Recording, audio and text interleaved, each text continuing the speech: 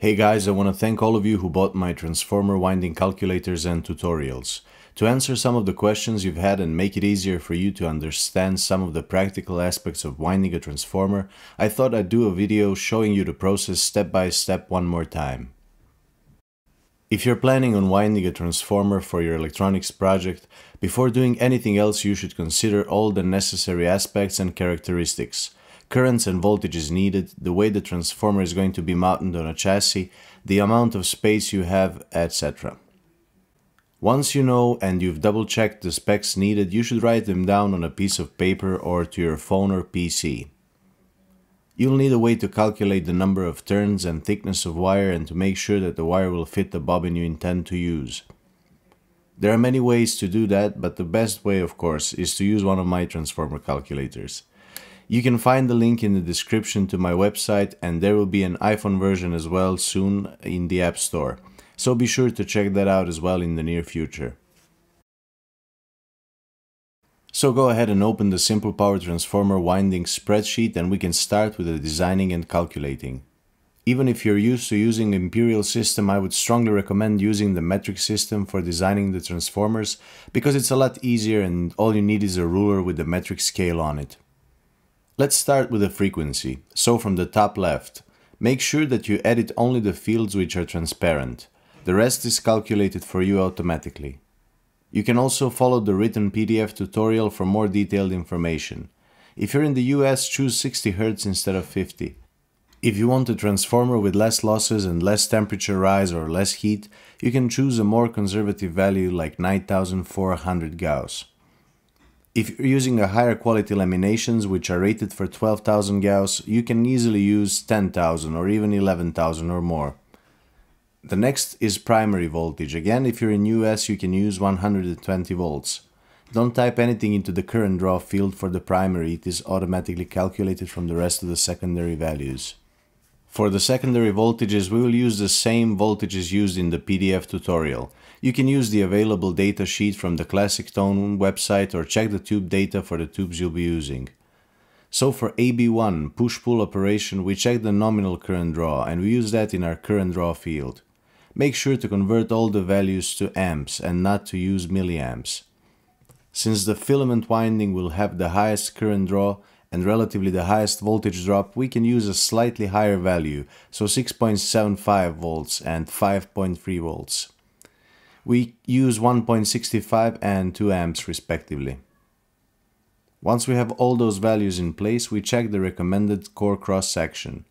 We can use EI84 in metric or 3 3/8 of inch laminations for imperial, since that fits the original chassis as well. If you're buying the laminations in US, the reference value for this size would be 1 1/8 inch, which is the size of the cross-section. We have several options for plastic bobbins, which are 28 x 28 mm, 28 x 30 and so on.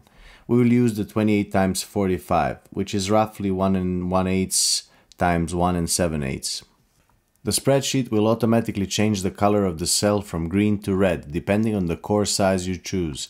So if you choose a core size which is smaller than the recommended one, the cell will be filled with red color. If you select the proper size core, the cell will be green. It seems that we will have to be extra neat when winding this one for 230 volts at 50 Hz, since it is at 85.2%. Anything above 85 gets marked red because it is very difficult to wind the transformer neatly enough manually. For winding transformers, you'll essentially need the following: a utility knife, some heat shrink tubing, a bobbin, wire cutters of some sort, Kapton and masking tape, and pressed paper.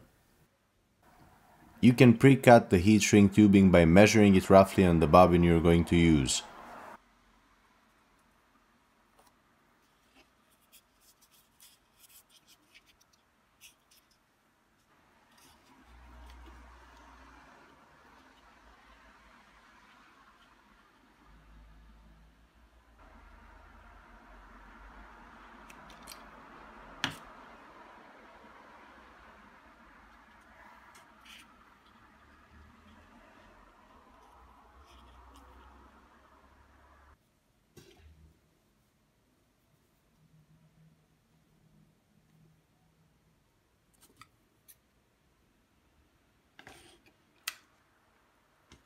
You'll also need a winding device to wind the wire onto the bobbin. You can make an improvised winder with a drill or a motor, or just make a simple crank jig. For this demonstration I'll be using a readily available manual Chinese winder NZ1, which is available from eBay and other places. The quality of this winder is not the best and you have to be careful when using it because the counter is a bit flimsy. But all in all, it's okay, and I've wound countless transformers and chokes using it, so it can serve you well with a bit of luck. Take the pre-cut piece of heat shrink tubing and run a wire through it.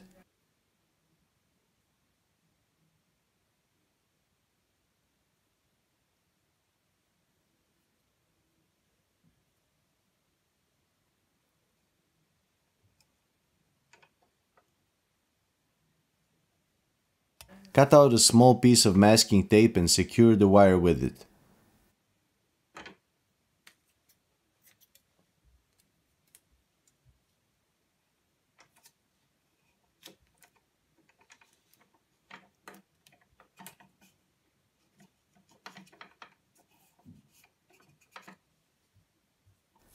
I will hand feed the wire. The spool of wire can either be just vertically sitting on the floor under the winder or on a metal rod secured between the two wooden blocks.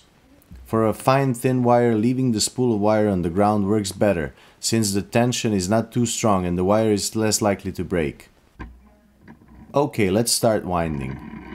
Once you have the wire and the heat shrink tube secure on the bobbin, start winding slowly and don't worry if you don't manage to wind the wire perfectly one next to the other. It is not critical. Just try to keep the wire as evenly wound as you can and keep enough tension on the wire so that it doesn't break but is still firm on the bobbin.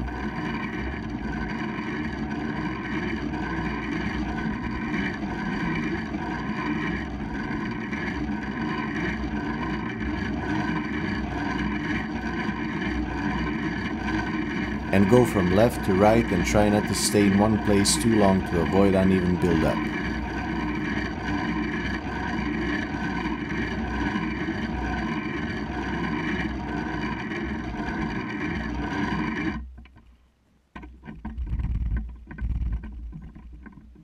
Once you have the number of turns you need, make sure to secure the winding with a piece of masking tape while the wire is still under tension, and then cut the wire and use another piece of shrink tubing to secure the end of the wire in place.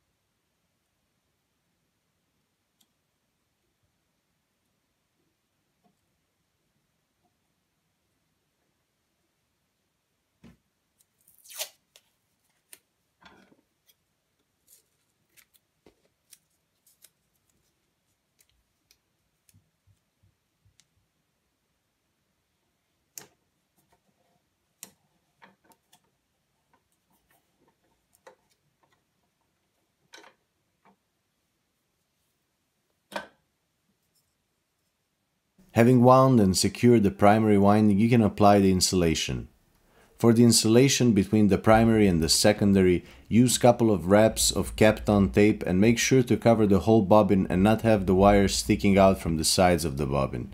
Insulation between the primary and the secondary should be really done without compromise to avoid any safety issues later. When you wind the thicker wire for the filaments, I usually do it by hand since it has to be perfectly neat not to take too much space. The cheaper winders don't have enough power and torque to wind thicker wires than 0.6 mm properly. Instead of using one thick wire for filaments, you could also use 2 or 3 layers of thinner wire in parallel. Once you have all your windings wound, you can remove the bobbin from the winder.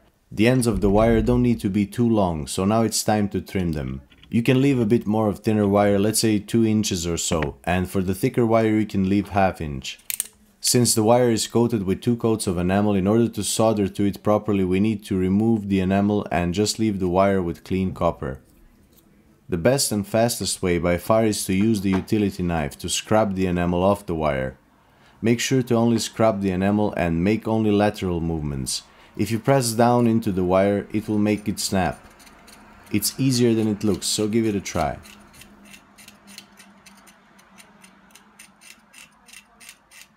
Make sure to scrape the enamel from all sides of the wire. Use good lighting to see the difference in color on the wire so that you can remove all the enamel that's left there. When the wire is cut and insulation removed from it, you can prepare the stranded wire leads that will be the final leads of our transformer. Don't spare the wire for the leads since it's easier to cut it to length later than to extend it. Use around 18 inches or 45 centimeters. There is a standard color code for transformers that you can follow, but it requires having a lot of different colors of wire on hand. Of course, it's okay to use any kind of color code as long as you know which colors you used for which wires and you write it down. Now remove the ½ inch of insulation on the stranded wire. Flip the wire to the bobbin and wind the thin wire around the stranded wire lead. Having several turns around the wire will make sure that there is no current loss at this point, so to avoid any voltage drop or overheating later.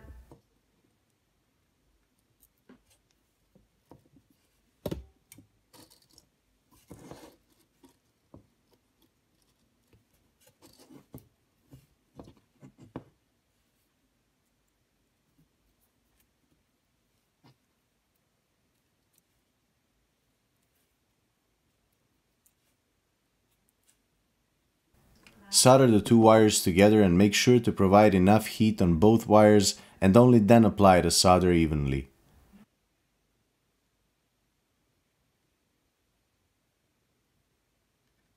Once the solder cools, use a heat shrink tube to cover the joint and continue to the next one.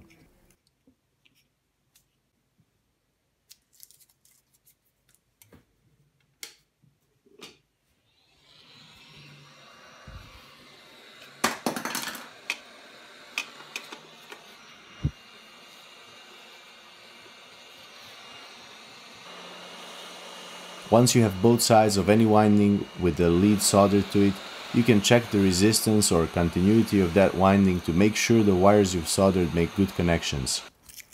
Then secure the wires in place with a couple of pieces of masking tape. Push the leads as far to the other end of the bobbin so that the leads come out flat on the side that will be used at. Repeat the same procedure and for the thicker wire do the opposite. Wind the stranded wire around the thick filament wire and then solder it. Once all the leads are there, wrap the bobbin with several layers of pressed paper to give the transformer a uniform look. Secure the ends with a couple of pieces of masking tape. And you now have the whole transformer wound and leads ready.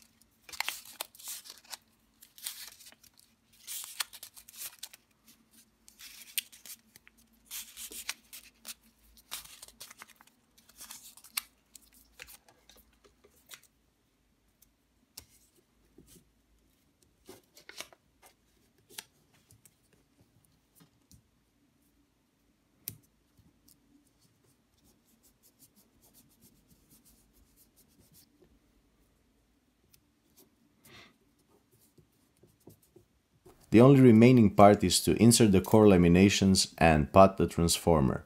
For power transformers and push-pull transformers, the EI type laminations are inserted in such a way that you first insert all E-shaped lamination by inserting one from one side and the other from the other side.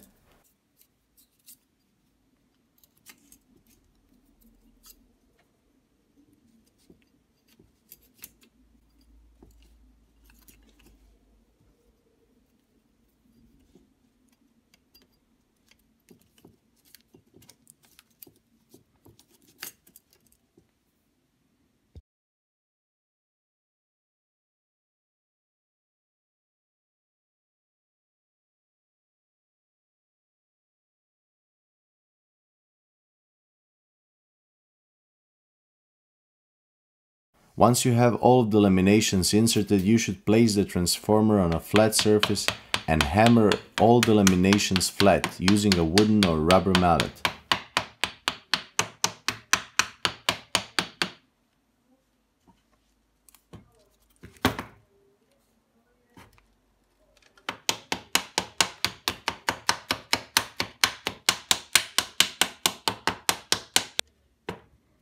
Now insert the I-shaped laminations in the gaps between the E-shaped laminations. Be aware that the laminations can be sharp and can cut your fingers. You can use some sort of gloves to avoid getting hurt.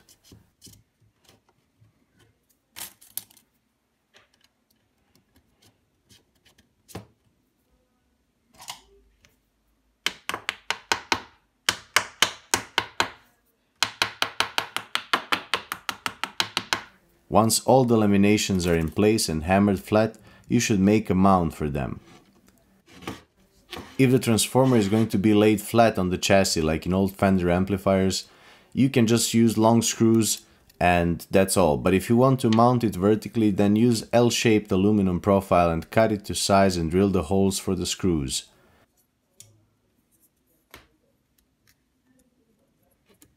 I use hacksaw to cut it to size and then drill the holes on the drill press.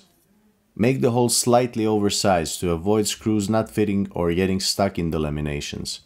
Once again, I try to make the laminations as flat as I can, and then I use the screws and the profiles to secure the laminations.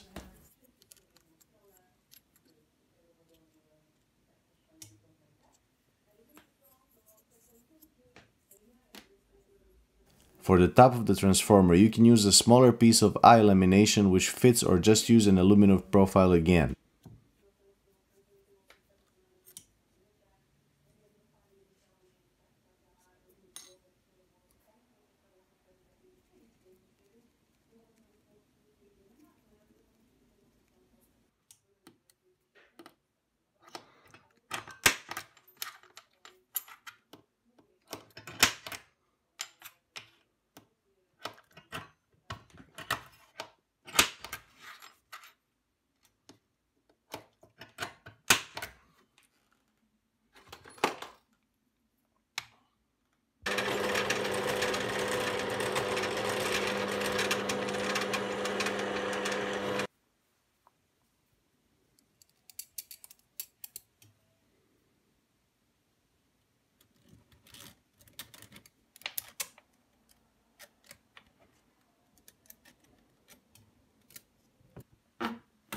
Make sure to tighten the screws well to prevent the transformer from buzzing. If you have longer screws, you can cut the ends so they don't stick out too far out.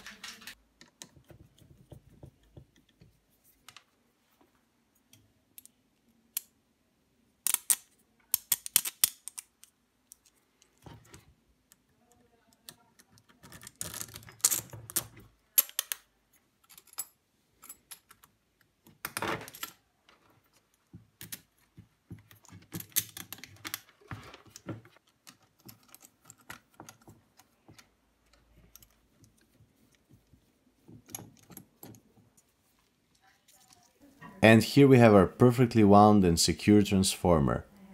The last step before testing the transformer is to pot it in resin or wax. There are commercially available resins and similar products for transformers, but they are very expensive and not healthy to inhale. Here in Europe I find relatively cheap blocks of beeswax from the beekeepers. Beeswax is healthy if you're not allergic to it, of course, and smells nice, and it's really easy to use and lasts a long time. Use a double pot, heat it up on the stove. I would suggest a dedicated one since the wax is difficult to remove once it's cooled down. Fill the lower pot with water and let the wax melt.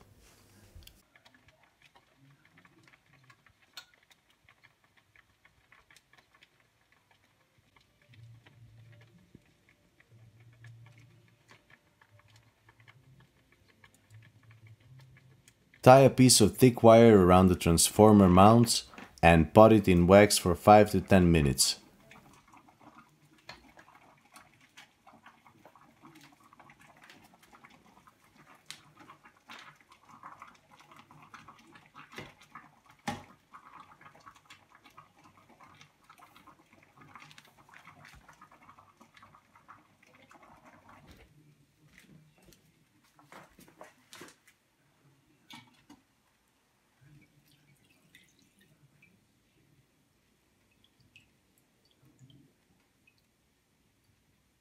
When you remove it from the wax, make sure that there are no chunks of wax stuck to the transformer. It should all be liquid and try to clean it straight away with paper towels. Be careful because the wax is hot and can hurt you or even burn you. Leave the transformer to cool down overnight or at least 5-6 hours and then proceed to testing. To test the transformer, make sure that the leads are not touching one another. Connect the primary to the variable transformer and before turning the power on, connect the leads of the meter to one of the secondary windings. Set the meter to volt AC at the highest range.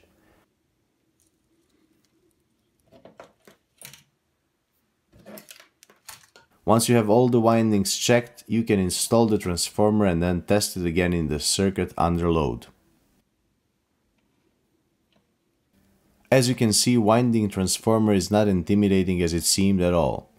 You just need a little bit of practice, and after you've made and wound several examples, you will be amazed how perfectly they work and how good results you can achieve with just a little work. Thank you for watching. If you would like to calculate and design your own transformers, don't forget to check the links in the description for my website and the spreadsheet calculators I have for sale. If you would like to support me and see more videos like this, consider becoming my patron on Patreon page. You can check that in the link in the description as well. Thanks for watching and thanks for all your support.